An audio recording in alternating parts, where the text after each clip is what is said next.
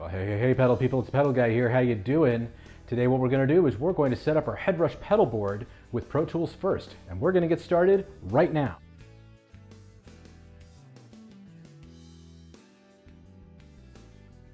Well, hey, it's Scott at ThePedalGuy here. How you doing? I hope you're having a great week, and I hope you're going to have a great weekend. Now, before we get started, if this is your first visit to our channel, make sure you take a second and click on that subscribe button down there and ring that bell so you can stay up to date with all of our videos.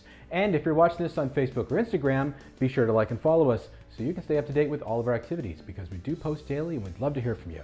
So in this video tutorial, I'm going to show you how to set up your HeadRush Pedalboard with Pro Tools first. And the reason I'm doing this is because you can only look at the pedal board for so long before you start getting the itch to start recording what you're doing into some sort of medium. And Pro Tools First is a good way to do it. And the best thing about it, of course, is that Pro Tools First is free. You can download it from Avid's website, and I will leave a link in the video description so that you can go get it for yourself. Now, the thing to note, though, is that while it is free, it's extremely limited. So it can only do just certain things. So eventually you're going to want to upgrade, and the good news about that is that Avid has a couple of upgrade paths for you. So it's not that hard to get to the full-blown version if you want to. But the idea here is just to give you a taste of what the application can do. But if you're just starting in recording, it's a perfectly fine way to start. You can't get better than free, am I right? So anyway, it's very easy to set up, and I'm going to take you through the process, and we're going to get going right now.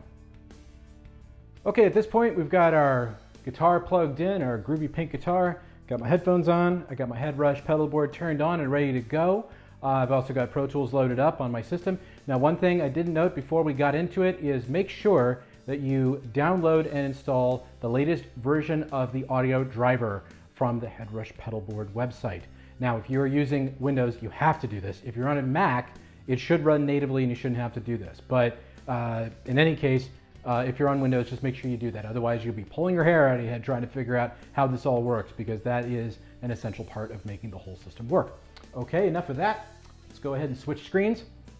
Now, the first thing we want to do is we want to set up the HeadRush Pedalboard to be used as an audio interface. And the way we do that is we go to the upper right corner to the three dots, go to that drop-down menu, select Global Settings, and you can see now in the upper right corner, we have our audio settings here, where we have our selections between the different sampling rates and whether USB audio is turned off or on. Currently, it's set to off. So we want to go ahead and turn it on. Takes a second to connect to USB audio, okay? And now it is set up to be a USB audio interface. You can also see that it is offline at the moment and it's red, but don't worry, that's going to change in just a second. What we now need to do is go over to our Pro Tools session here and go to Setup, go to the Playback Engine, and we will now select the HeadRush Pedalboard ASIO. And once that's done, go ahead and click OK.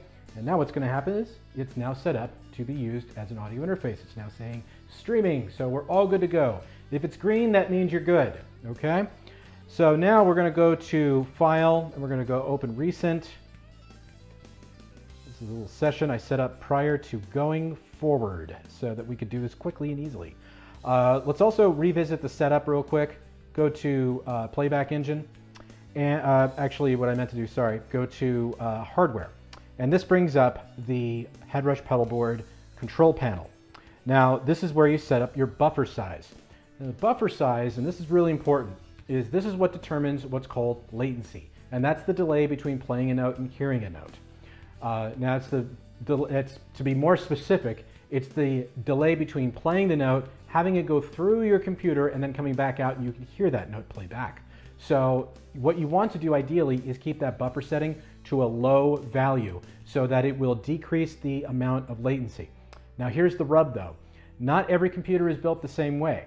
Not every computer is built to do this the same way. So what can happen is if you go too low on your buffer settings, you're going to start getting clicks and pops when you record and play back, and you don't want that because you're going to record that into your recordings, and you absolutely don't want that. So you have to do a little bit of experimentation. I found that 128 works well for my system here, but you might find that a lower setting works better for your system if you're working with a really fast PC. Okay, but neither here nor there. One other thing too is we're going to start in our USB mode here in the HeadRush. We're going to start with live mode, and I'll show you why in just a second. But anyway, let's get back to Pro Tools here. Okay, at this point now we can go ahead and close that, and we want to go ahead and create an audio track. So let's go to track, new, and we want it to be a stereo track because this is a stereo product. So why wouldn't we want to record a stereo track, right? And after that's done, just keep it on audio track, keep it on ticks, and go ahead and hit create. And now let's turn up the guitar. Oh no, we're not hearing anything through the computer yet. Well, that's because we need to go over here to our track where we can select between arming the track for recording, or we can use what's called input monitoring. We can also solo it and we can mute, but we want to go ahead and do input monitoring.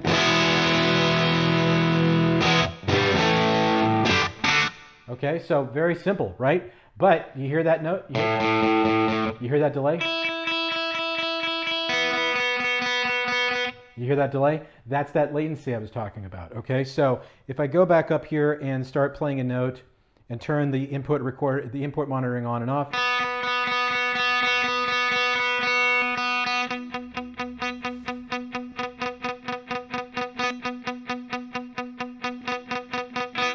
okay, you get the point? So ideally, you want that value to be low so that you don't get too much latency.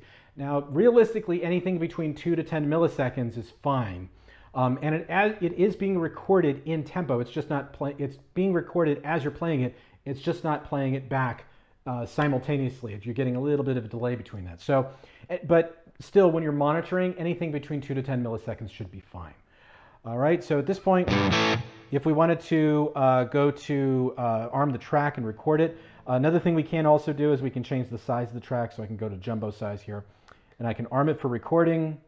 And let's make sure we're all the way back at the beginning. You can see that we have our signal. We have a nice strong signal, and we can start recording. But before we do that, what I also want to show you is something you can do on the HeadRush Pedalboard to get rid of that latency altogether, and that is to switch from live mode to DAW mode. Now, when you're in live mode on the HeadRush Pedalboard, you're hearing what's natively coming back through the HeadRush and also what's coming back from the computer. In DAW mode, you're just simply hearing what's coming from the DAW.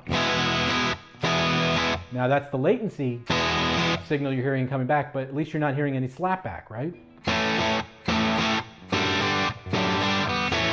And at this point, if you want to start recording, just hit the record button in the transport control there and go ahead and hit play.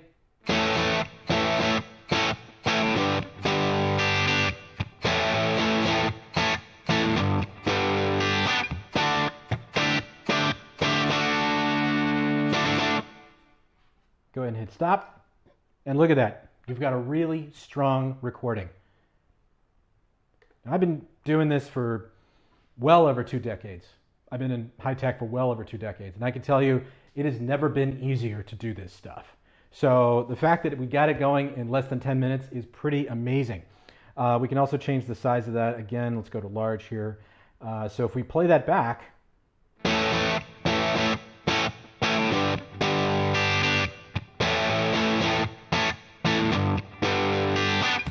isn't that amazing? It's really simple.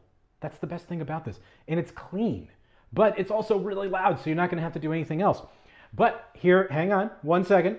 I'm going to throw one more at you here. What if you wanted to have a dry track, a dry take of this, as well as a processed take of this? Haha!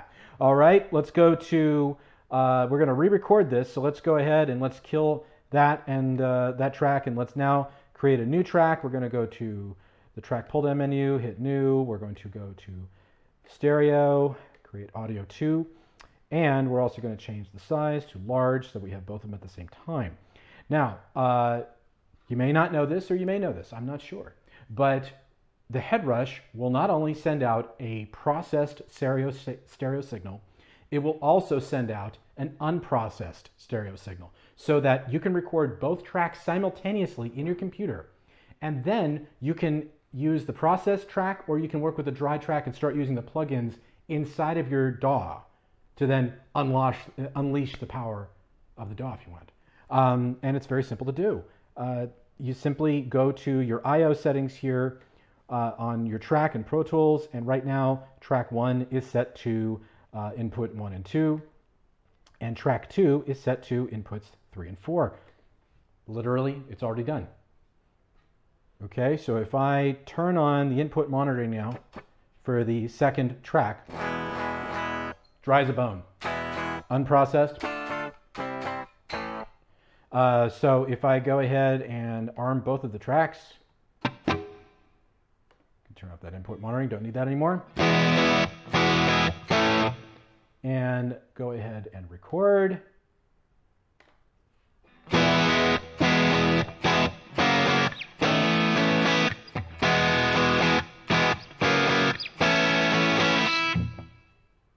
Hit stop. Now let's go back and play those.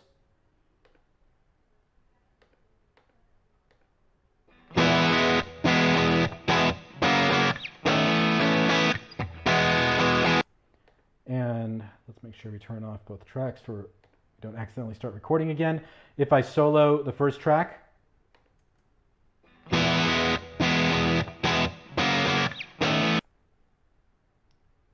I solo the second track,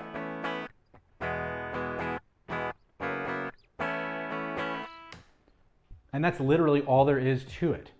It can't get any easier than that. That is how you can record two separate tracks of the same signal at the same exact time, one processed, one unprocessed, and then you can unleash the power of the DAW on that unprocessed track and start using all sorts of different weird plugins to really spice it up if you want to. So that's kind of a neat trick that you will see that, and I just wanted to you will see that in other videos, but I just kind of wanted to put my spin on it there. But in any case, that is all you need to do in order to start recording inside of Pro Tools.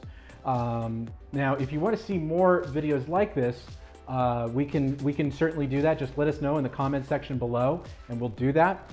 Make sure, of course, that you're always saving your sessions as well.